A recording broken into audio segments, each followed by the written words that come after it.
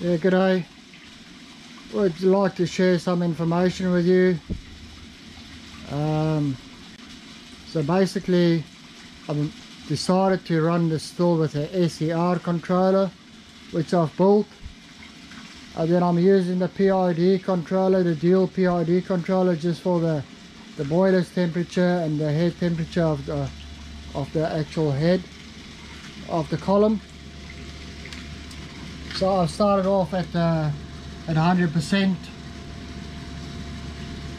and as you can see, I started off with 235 volts, 8.47 amps, 1.99 kilowatts, 0 watt hours, and 1.00 power factor, and 50 hertz. So I started a boiler at 1029 at 100%, and I started coming out of the still, out of the condenser. It started flowing out at 11:10, so it took 40 minutes before I started getting the first bit out. So I caught the first 100 mils, as you can see there. That's what I'm going to discard or use as firelighters. You got to be on a safe side and discard the first 100 mils.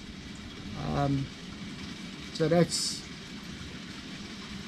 first bit you got to take off. As you can see, it's running a steady little stream at the moment. I'm getting a fairly good output, and that's what I'm looking for when I'm running my still. Is I'm looking at my output. This is the first time I'm running this SCR controller that I've built. So at the moment I've put the power down. I'm only giving it 90% power,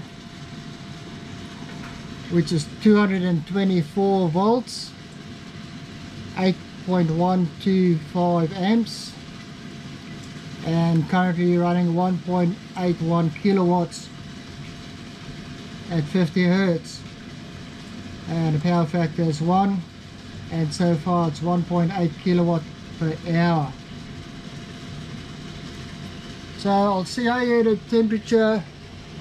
This is a probe I've got on the top of the column, which reads 77 degrees Celsius.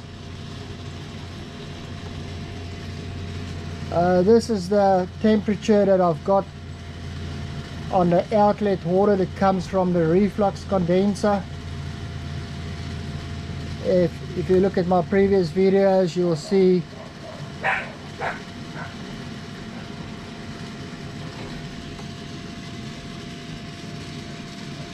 this is the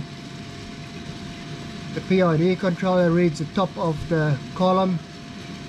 It's reading 88 degrees at the top of the column, and the boiler is reading 95 degrees at the bottom of the boiler.